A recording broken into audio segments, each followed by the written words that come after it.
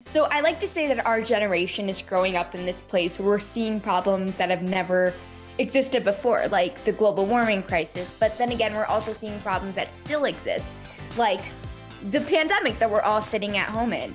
And things like that are what motivates me to come up with solutions, is we're facing problems more than ever right now.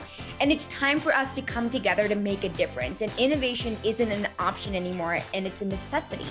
So we really need to bring up that group of students, that innovation movement of youth looking to tackle the world's biggest problems. One of my most recognized devices is called Tethys, which helps detect lead in drinking water.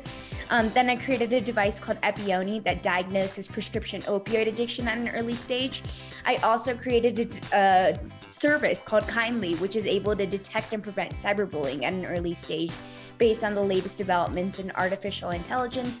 And currently I'm looking back at water, looking at moving things, so like parasitic compounds in water and how we can detect for that.